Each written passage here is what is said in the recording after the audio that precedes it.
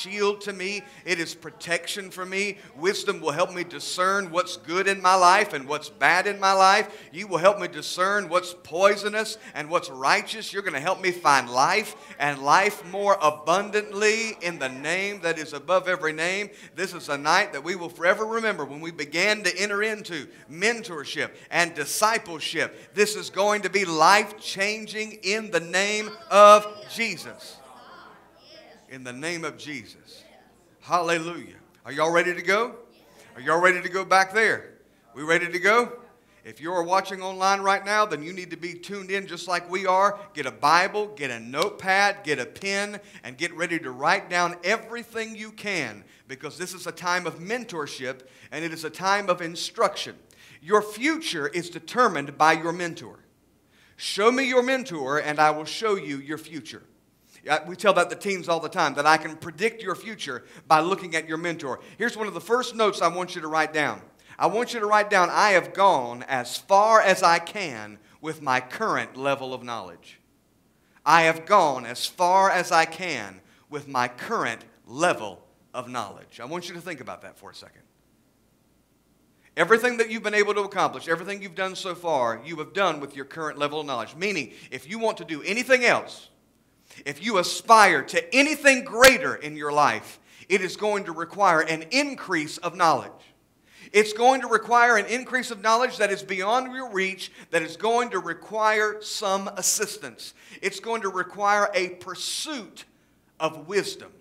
The Bible says that wisdom is the principal thing. Everybody say that. Wisdom is the principal thing. So important for you to understand. So important for you to remember. Principal thing, that means first fruits. What that means is the first thing you seek when you are seeking after something from God, He says, should be wisdom.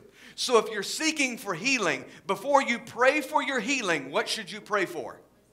Very good. So if you're seeking a financial miracle, before you ask for the financial miracle, what should you ask for? If you're seeking salvation in your house, before you ask God to save your loved one, what should you ask for? Because the Bible says it is through the chaste conversation, the wise and prudent conversation of the wife, that the husband can be won. It is through wisdom that everything we have and everything we do can expand and grow into the supernatural. But we've got to learn to be passionate pursuers of the wisdom of God. That's why when we begin this series in June, and I pray it just grows into its own animal, and we continue after June, and it just keeps on going. We just grow in this thing. But if we're going to pursue wisdom, the first person we ought to go to is King Solomon. Amen. So I want you to write down King Solomon.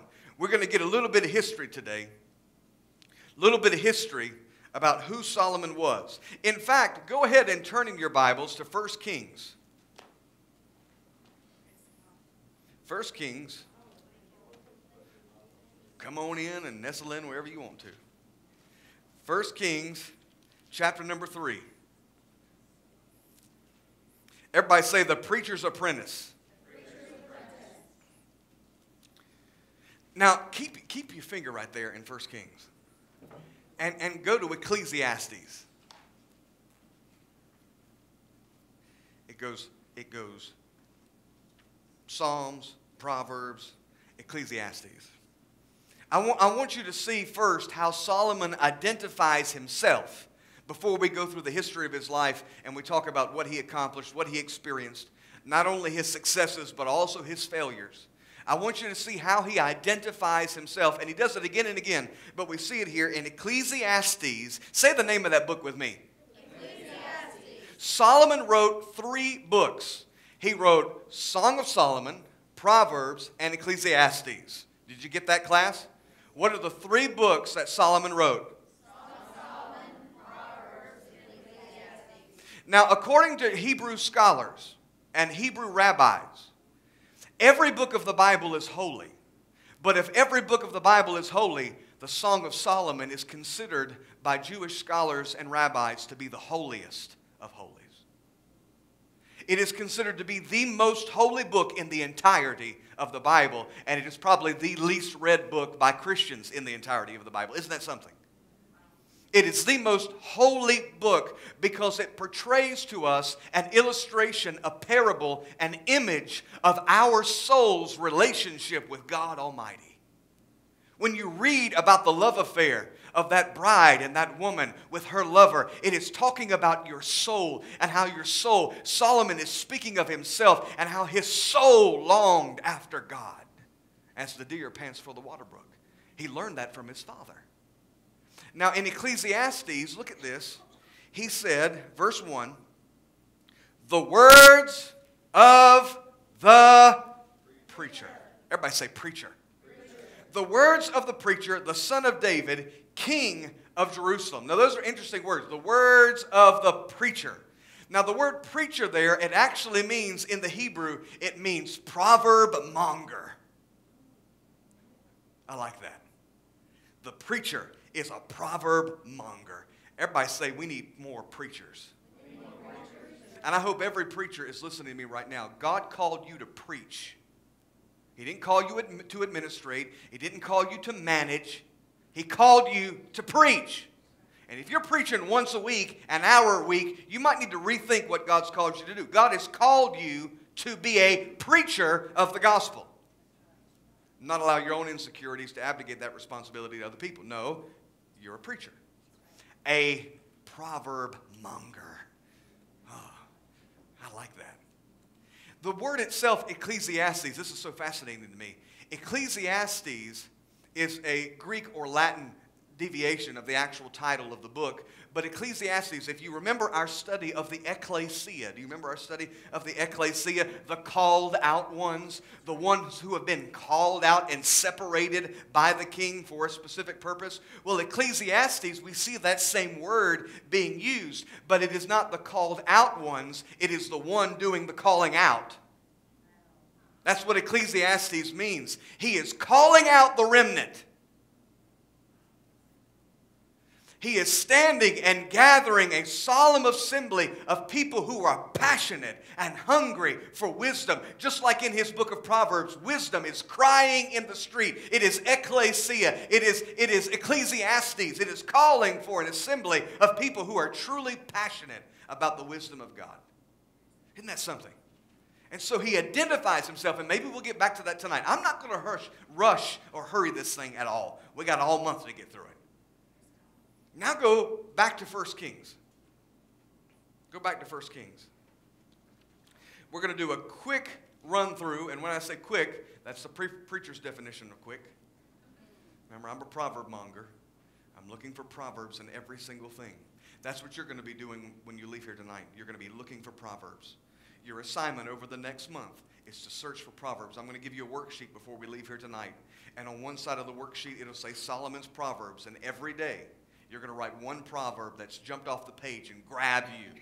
And you say, that's for me. You're going to write every day or every other day will be fine with me. You can do every day or every other day. And then right next to Solomon's proverb, you're going to write my proverb.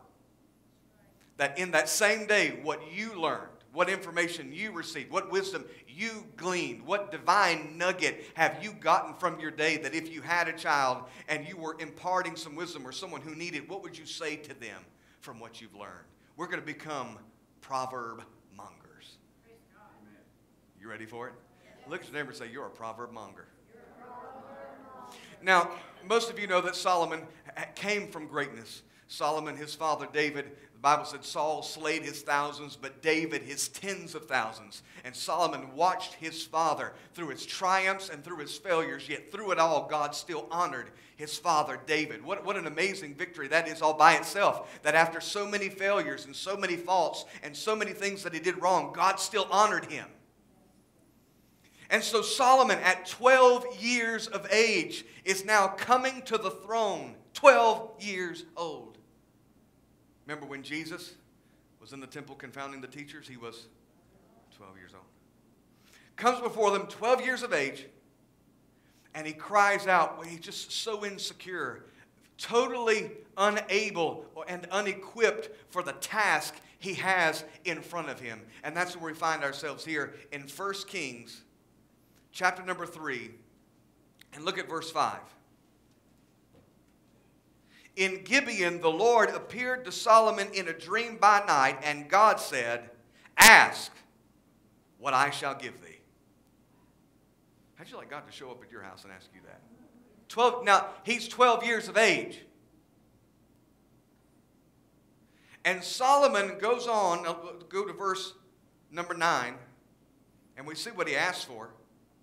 Give therefore thy servant, look at this, an understanding heart to judge thy people, that I may discern between good and bad. For who is able to judge this thy so great a people? And the speech pleased the Lord, that Solomon had asked this. And God said unto him, now because you asked for this thing, and you did not ask for long life, nor for riches for yourself, you didn't ask for the life of your enemies, but you asked for yourself understanding to discern judgment. Behold, I have done according to your words. And then he goes on to say, and I'm going to give you all those things you didn't ask for.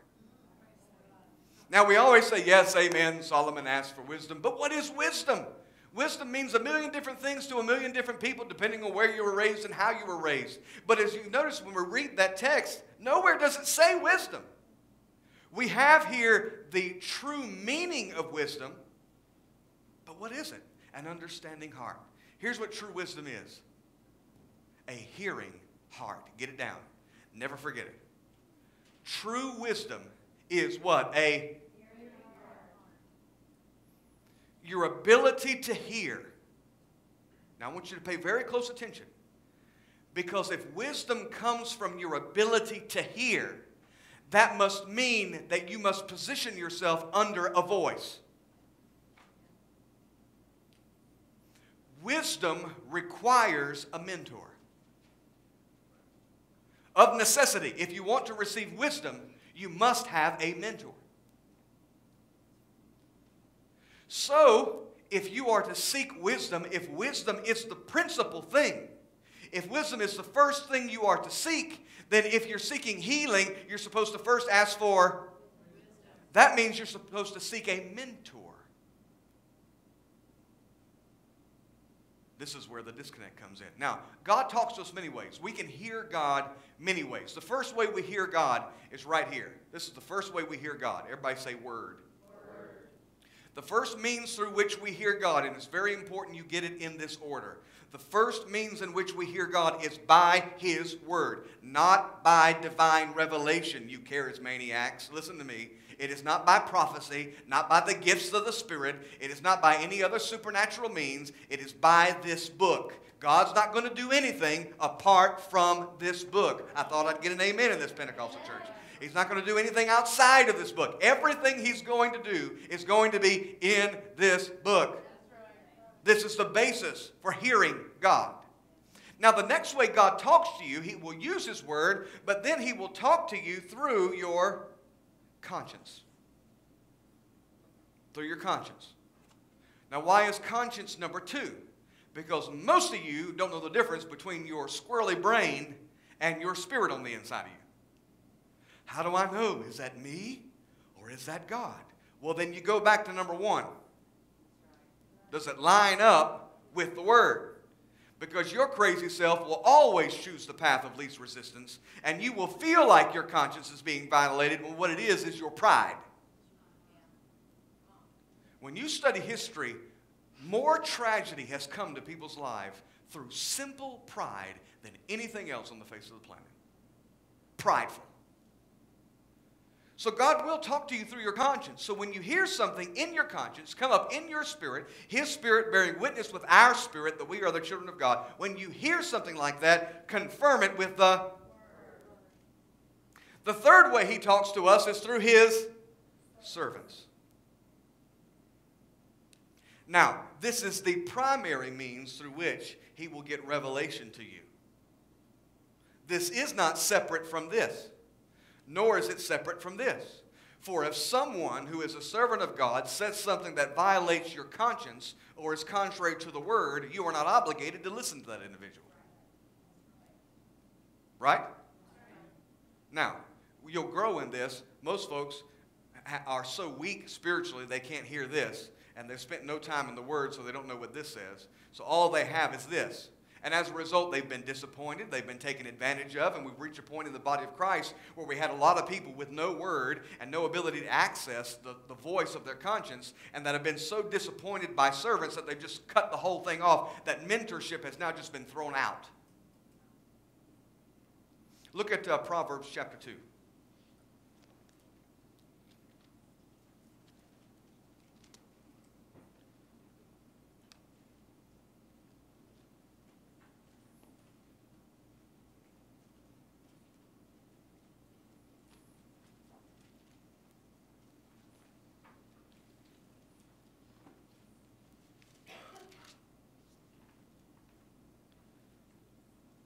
Solomon's success was not based on his wisdom. It was based on his pursuit of wisdom.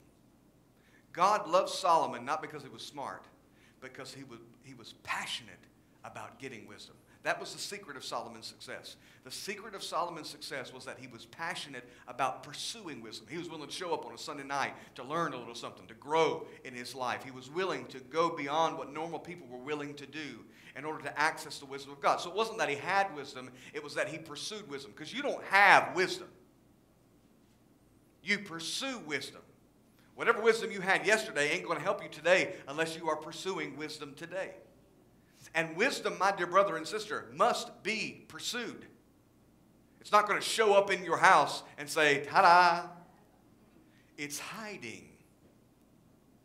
The Bible says that it is the wisdom, even the hidden wisdom, 1 Corinthians, which God ordained before the foundation of the world unto your glory. Everybody say it's hidden. We talked about a few services ago that miracles are constantly coming at you or past you. And you only qualify for what you see. Every day, hundreds of miracles are coming at you and they are going past you, and you're only able to access the ones you see, the ones you recognize. Wisdom gives you the ability to see and to recognize the miracles that are coming. It opens your eyes. But you've got to get passionate about pursuing wisdom. And here's what he said here in Proverbs chapter number 2. My son, if you will receive my word. Now I want you to circle the word if.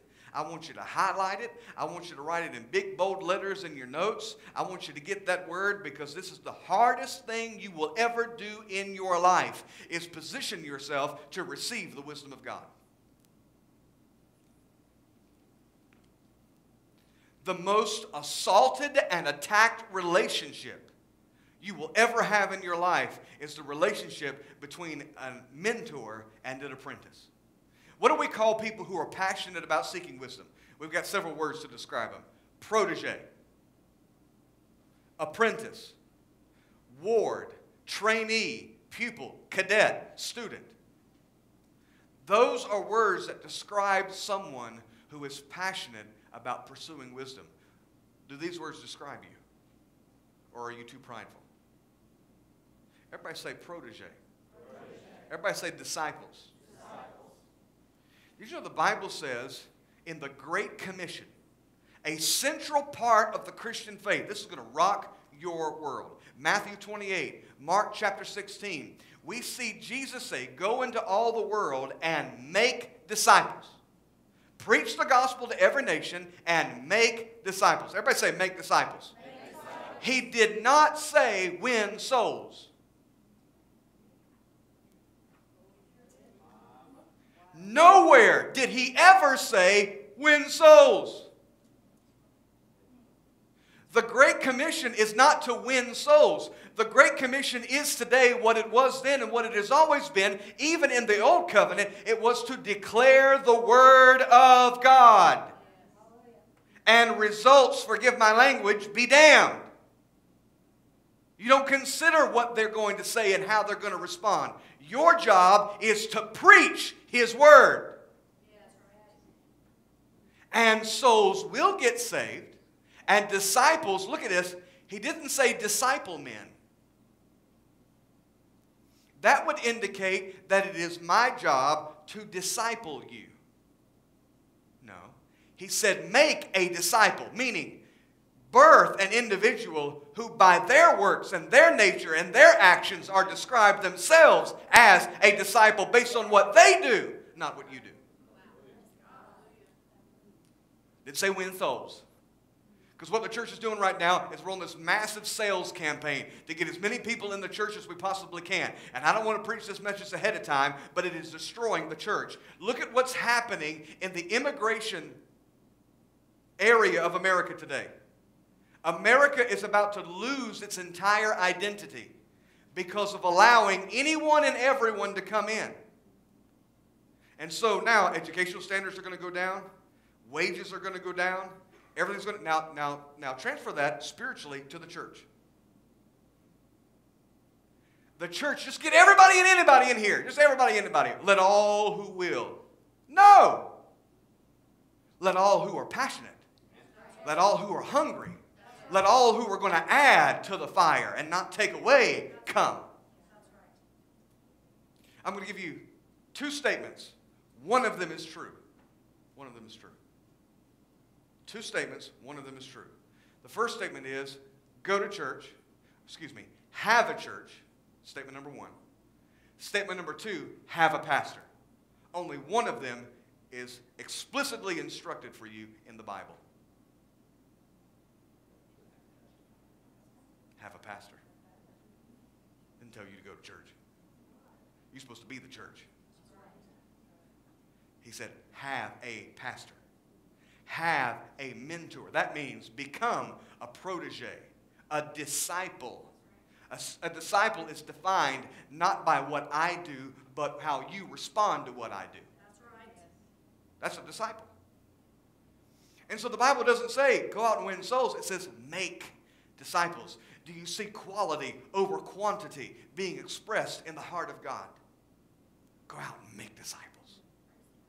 Go out and preach the word. Because here's what happens. If you're focused on souls being won, you will alter the word. But if you focus on preaching the word, souls will be won.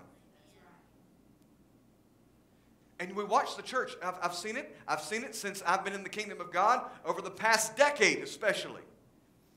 How can we best evangelize? What's the best way we can present it? How can we best knock on doors and talk to people? What's the best way we can do it to get them to say yes to Jesus? And so we're constantly changing. And well, we can't say this because that would be offensive. And we can't present it this way. And here's a way we can have this, and it'll look really good, and they'll like it better. And we want to reach people who wouldn't normally come to church. Why do I want to reach people who wouldn't want to come to church? Isn't that false advertising? Y'all are getting quiet in here. Well, we're gonna do this over here, and we're gonna meet at the movie theater because there's nothing wrong being in the movie theater. And I'm not talking about any particular church. If I had I'd love to be in a movie theater. I'd love popcorn. Are you kidding me? I'm not talking about that. I'm talking about the mentality and the motivation behind it. I'd be in a movie theater tomorrow if I had the opportunity. It'd be just fine with me. But I'm talking about the motivation of if we do it in a movie theater or an event in a movie theater or a fellowship in a movie theater, we'll get people who wouldn't normally come to church to come to the movie theater. So you're getting them to come to the movie theater so that you can convince them to come to your church, but you want them to come to the movie theater because they wouldn't normally come to church. How are we exhausting ourselves trying to figure out a way to trick people to getting into our church? Y'all are quiet in here tonight. I'm telling you, we need a revangelization of the body of Christ. We need to get back into preaching the gospel. We need to get back to preaching to our people the word. Because they're about as dumb as a bed bug in a rug. I don't know. Ask yourself, am I a disciple? Am I a protege? Am I an apprentice? I know I'm getting ahead of myself, but it's my service. I can do whatever I want to do. Go to Ecclesiastes chapter 12.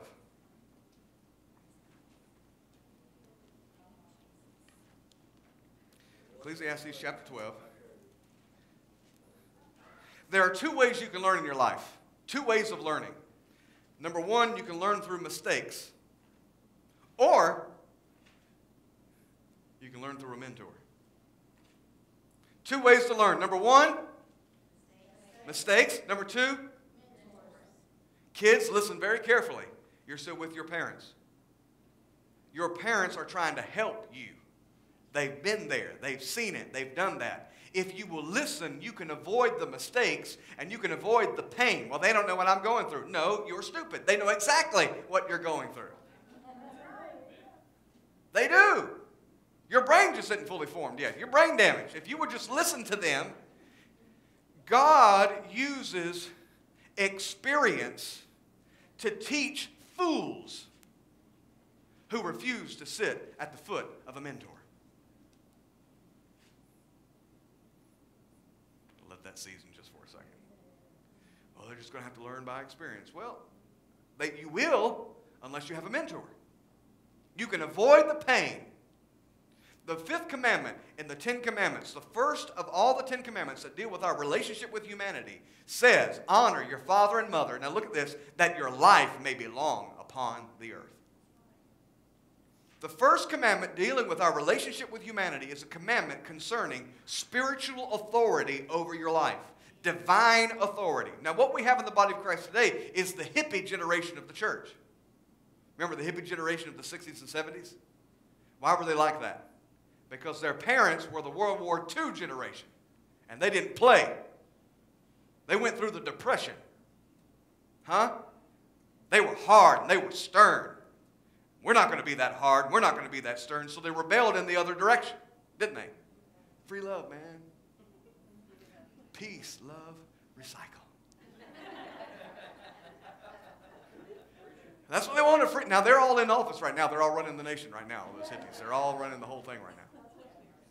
But then we had a generation, we had a revival in the church. We had the Jesus movement, the Word of Faith movement, the healing revival. And it exploded on the scene, and we were diligent about quoting the Word, speaking the Word, and declaring it over your family, declaring it over your house, laying hands on the sick, and watching them recover. And now we have an entire church that's grown up. And it don't take all that, you know. You don't have to, it don't take all that. Yeah, it does. Well, look, I'm able to accomplish all this over here without doing that. No, you are standing on the shoulders of those who went before you while spitting on their memory. The only reason you're able to accomplish what you're able to accomplish with your laissez-faire Christianity is because the diligence and the prayers of those saints are still going and they're still pushing you. But one day, like Samson, you will shake yourself and not even realize that the Spirit of God has departed from you. Y'all getting this? Solomon was a man who understood what it meant to be a protege, who understood what it meant in his life. He understood what it meant to be a disciple, to be an apprentice, even to his father and even to the prophets that were in the house of God. When he established his throne, he allowed the Sanhedrin, 71 of them, to sit, the council, around his throne, to study the word and to study the objects of the law that were being laid out among the Hebrew people. He was a wise man who understood the value of wisdom. 12 years of age, came on the scene. God gave him wisdom. You know, the first act of his wisdom was with the baby. You remember the story of the baby? The baby, you know, two mothers saying, the baby's mine. And Solomon said, tell you what, cut that baby in half, and we'll give each one of them half. Because he knew the true mother would be willing to sacrifice her own desire and her own needs to be the mother so that the life of the child could be preserved. And his wisdom spread across the whole world. Everybody was sending him gifts and wanted to see this tremendous wisdom of such a young man who was accomplishing, had an amazing military. He built his palace, which was phenomenal. He had a throne the likes of which no one had ever seen. When the Queen of Sheba saw his throne, she fainted. 6 steps walking up to his throne. His throne was not just beautiful because of the gems that were used and the items that were used. It was a mechanism. It moved. Every step of his throne represented a different animal, was a different animal. And when he would step on one, it would move and take him to the next step. And he would step on the other, and it would move and take him to the next step. And people were bewildered and baffled by what he was able to accomplish. That's Solomon. How many of you want to be like Solomon? Man, let me tell you a few more things about him before we get to chapter 12 here. It had been 480 years since they came out of Egypt, and there was no real temple yet. And God was honoring Solomon with the ability to build the temple. And so he spent 7 years with nearly 100,000 workers constructing the temple. Dedicated to God. 7 years, 100,000 people, nonstop working. And it was said during those 7 years, there wasn't a sound of metal that was heard on the Temple Mount. You know what that means? The only reason you need metal is when you're putting the pieces together so that if something doesn't fit quite right, you can hammer it in. But they constructed it off-site, and they did it with such brilliant architecture that when they brought the pieces up to the temple and they put them in place, they all fit perfectly, and you never had to hear the sound of metal in the temple as God blessed their efforts and gave them wisdom in everything that they did. Are you learning something you didn't know here tonight? It's good, isn't it? Constructed that temple, I need to tell you this. 7 years was up. They're going to bring in the Ark of the Covenant now. It's going to be completed. He is now walking with the priests as they bring the Ark of the Covenant into this amazing construct that no one had ever seen the likes of it before. And as they're approaching the temple, something supernatural happens. The doors close and lock by themselves. This is not good. You've got hundreds of thousands of people watching. We've been waiting 7 years for this moment. And now the Lord God Almighty has closed and locked the doors himself and will not let them in. And so Solomon begins to pray. And he prays and he prays and he prays every prayer he could possibly imagine to pray. And nothing happened until... Now, are you ready to see how you can get access to a greater glory and a greater blessing? Yes. Listen to how he prayed. He said, Lord, for David my father's sake. And the doors opened. You will not be able to move into a greater glory and a greater blessing until you acknowledge the mentors that have brought you to where you are today. God will not bring you, not allow you, until you understand that it is through mentorship that you can accomplish greatness and nothing else. The only difference between your present right now and your future will be your mentor. That's it.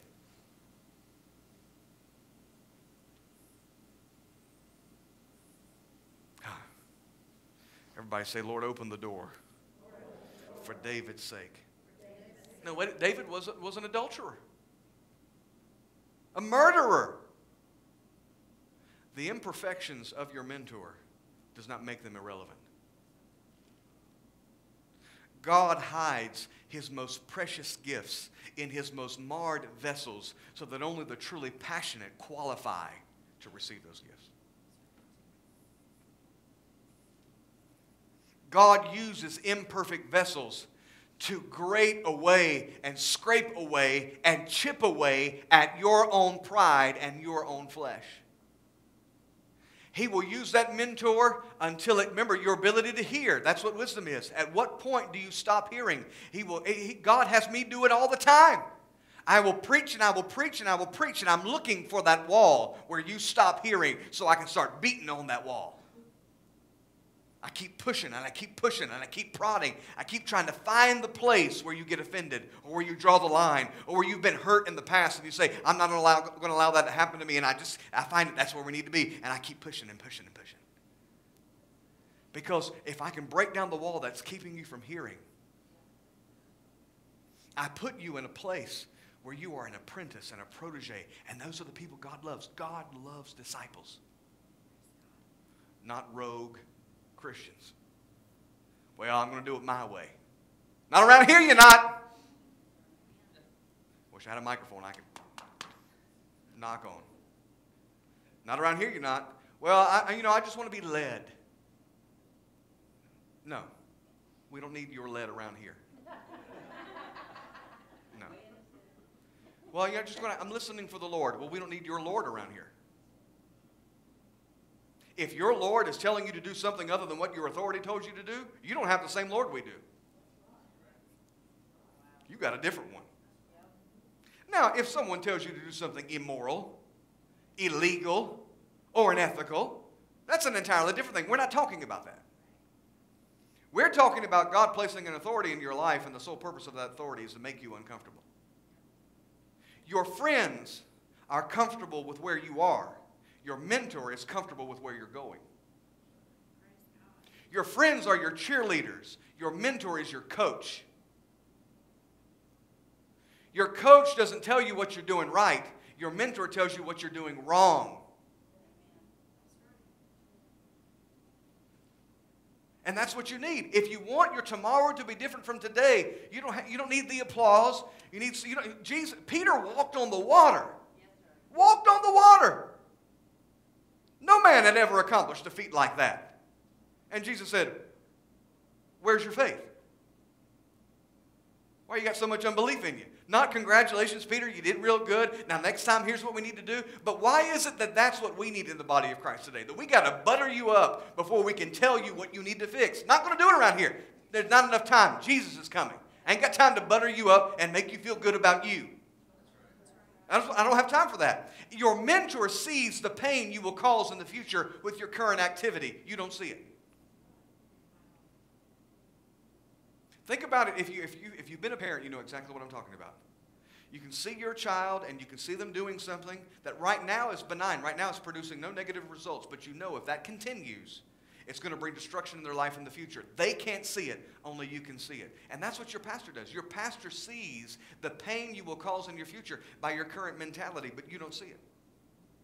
There are people in this church, leaders in this church, that are not ready to be able-bodied ministers, are not ready to step up to the next level, but they think they are ready. And there are people who think they are not ready to step up to the next level, and they are ready.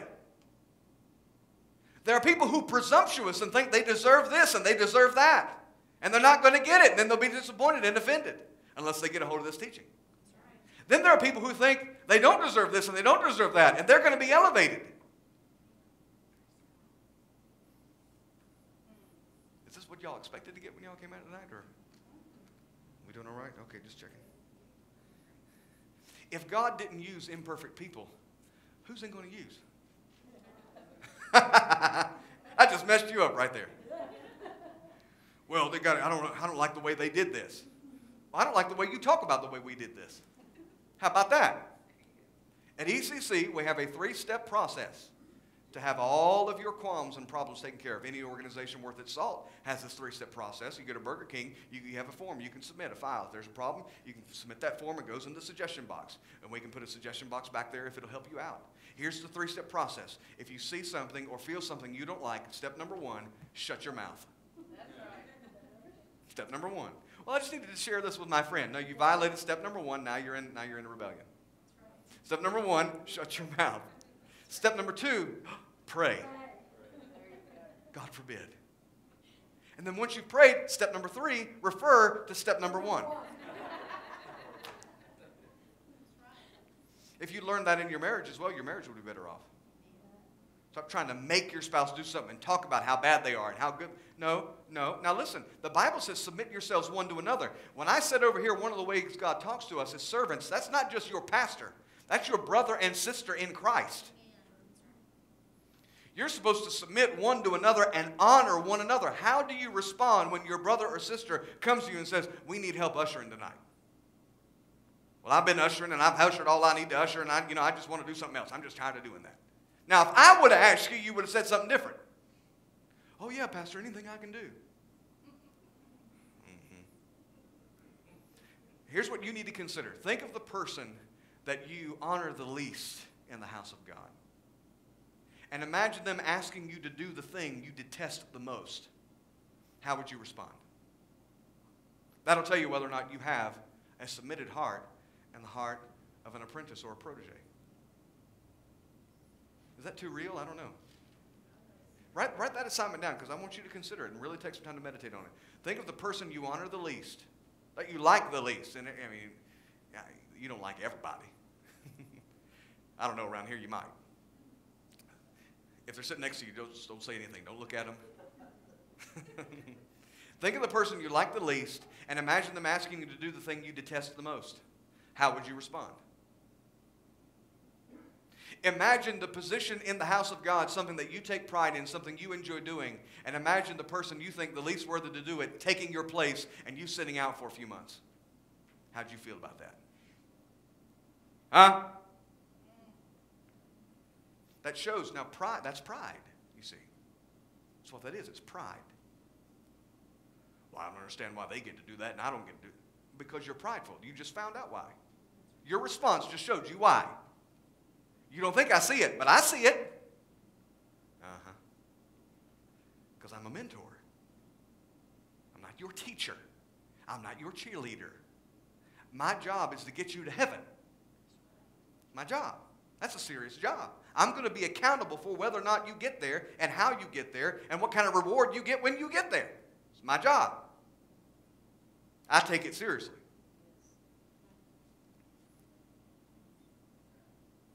We might not have as big a crowd when we come back next Sunday. I don't know.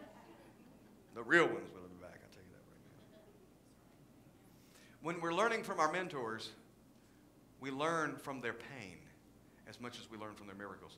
The masses hear about the miracles, but if you're being mentored, if you're a protege, you hear about the pain. That's going to be one of the benefits of coming on Sunday nights. I'm going to be able to share with you real things. We can be real and talk about some things that you may not hear in other places and other times. How are we doing on time so far, by the way? What time is it? All right, I got a few more minutes. You want a few more minutes? All right. Here we go. You in Ecclesiastes? If you're not, you're never going to get there. This is going to rock your world right here. This clarified so much for me when I got a hold of this. You're going to like it. Ecclesiastes chapter 12. Look at verse number 9.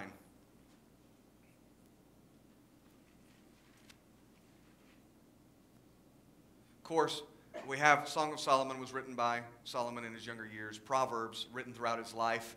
The greatest thoughts that ever lighted upon his brain written down in the book of Proverbs that you're going to be reading now, one chapter at least a day, to find one proverb in that chapter that just jumps out at you. And then later in his life, after he experienced, he got a hold of some women that led him astray. No, they didn't lead him astray. He led himself astray. But you have to understand, everybody knows Solomon had all these wives, He had about, 700 wives and 300 concubines. Goodness. And people say, why would he do that? Well, one of the reasons why he did that, he was the first king to bring peace to Israel ever. It was the prayer of his father, and now he's got this pressure of preserving the one thing they've never seen in hundreds of years. And the way you do that is by marrying king's daughters, so you can maintain peace with kingdoms. That's the reason why he did it. Now, God didn't like that he did it. It wasn't okay that he did it, but that's the reason why he did it. And in his efforts, in his mind, he's trying to maintain peace with all of these nations and all of these people. And as he's doing it, he really does care for these people. He really does care for these nations and the people that are representing them in his palace. And so he wants to care for them and he wants them to be comfortable. So he makes some kind of quasi-commit to Judaism, but he allows them to worship their own gods at the same time. And that compromise itself corrupted his own mind and his own heart, allowing all of these influences into his life. You see, when you're a protege, you have to learn to be able to receive from your mentor in a way that shatters your idea of the entire world with no compromise. You've got to understand that when you're entering into a protege mentorship relationship, an apprenticeship, that your mentor is going to have a view of the world radically different from yours. And if you're not careful, you will get easily offended when they begin to chip away at your thin veneer of wisdom, of how you look at things socially, economically, governmentally, how you look at everything. Your mentor will have a different perspective. And if you're not careful, you'll just look at the bumper sticker and you think, well, that's the same as this. And you don't realize there's great wisdom to what they believe and why they believe it and why they hold to this. And if you'll grab a hold of it, you'll save lives. You may even look at some hardline positions a mentor takes as being intolerant. But you haven't seen what they've seen. You haven't prayed for 100,000 people. You haven't been in different nations all over the world. You haven't experienced. I ought to do a book. I ought to do a devotional book on the people I've had the opportunity to sit with and receive from. I could probably do a devotional that would fit every week of the year, if not every day of the year, of these amazing people that I've had the opportunity to sit and not just meet, to sit and talk to and tell you what I learned from Colin Powell. tell you what I learned when I sat down and talked to Rudy Giuliani. What did I have the ability to learn when I asked Ann Coulter to ask me to marry her? That's another story all by itself. What did I learn when I met Glenn Beck? What did I learn from that? What did I learn when I was able to speak with Mike Huckabee on several occasions? What was I able to glean from that? When I was able to have breakfast with Rick Perry, what was I able to learn from that? Or with Kenneth Copeland, what was I able to learn from those situations? Are you? There's a wealth of wisdom. So don't just assume you know what I believe or why I believe what I believe. Because everything that I do is to preserve life. Not to ostracize anyone, not to offend anyone, not to condemn anyone. I'm out to save people's lives. That's what I'm out to do. I care about people's well-being. So if I take a stance on a particular issue that's opposite yours, you might need to ask me some questions. I might be able to help you. Now, you hear? Yes. Chapter 12 and verse 9. And moreover, because the preacher was wise, he still taught the people knowledge, yea, he gave good heed and sought out and set in order many proverbs. So he's been through all the disappointments, all the pain, and that's what the book of Ecclesiastes is about. And these are his final thoughts here, verse 10. The preacher sought to find out acceptable words, and that which was written was upright, even words of truth. Verse 11. The words of the wise are as goads. Let me give you the translation of that. Cattle prods. The words of the wise are like cattle prods. That's what Sunday nights are going to be like. Cattle prods. And as nails fastened by the masters of assemblies, which are given from one shepherd.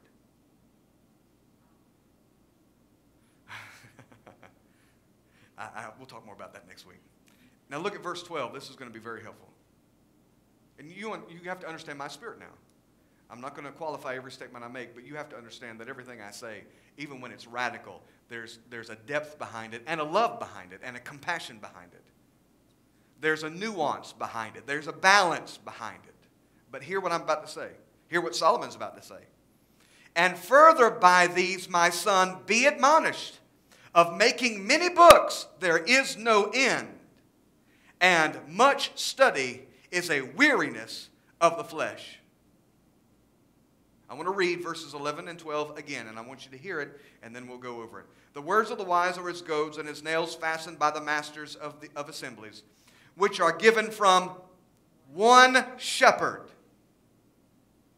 And further by these, my son, be admonished, of making many books there is no end, and of much study there is weariness in the flesh. What he's saying is, look at this, be leery of listening to more than one shepherd, and don't believe everything you read. Now this is a word for this generation if I've ever heard one.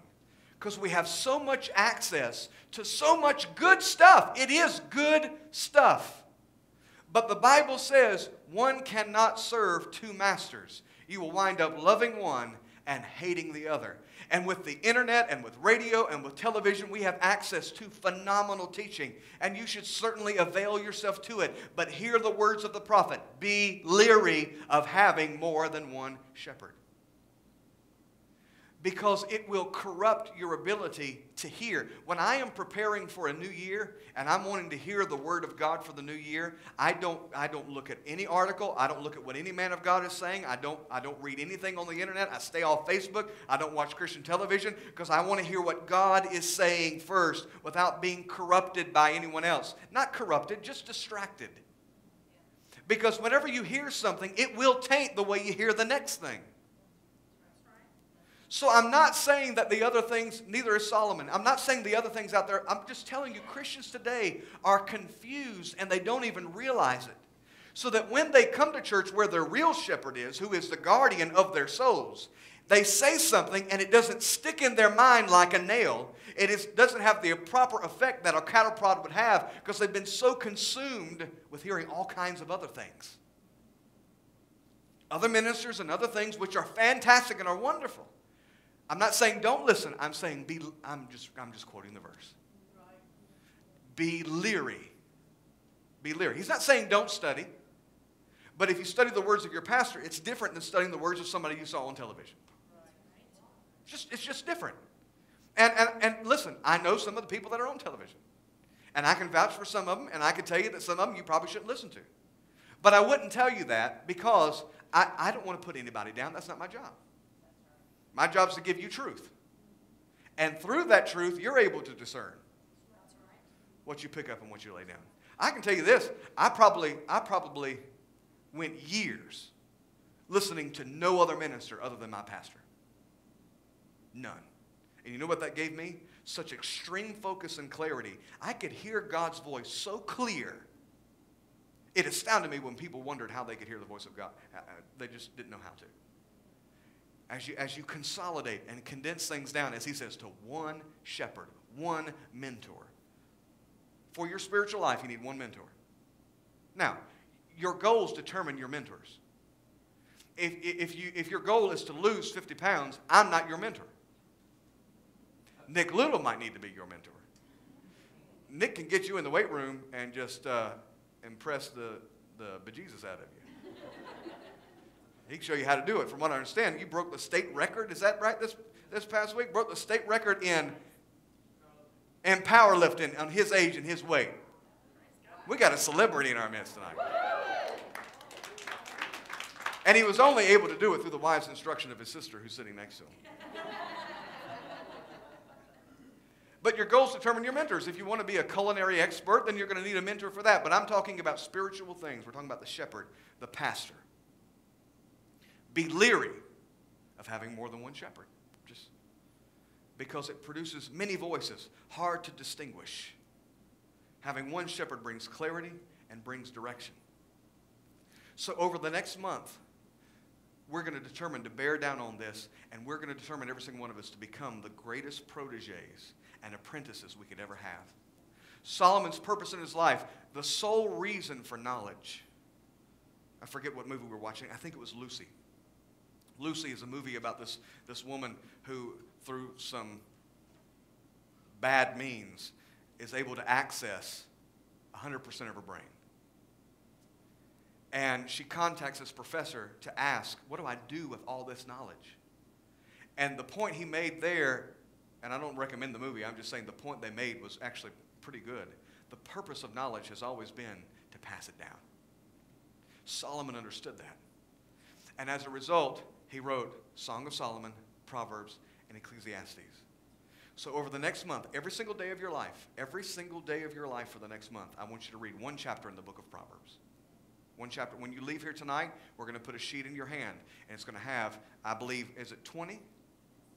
20 spaces, so that you could write in every other day, whatever jumps out at you.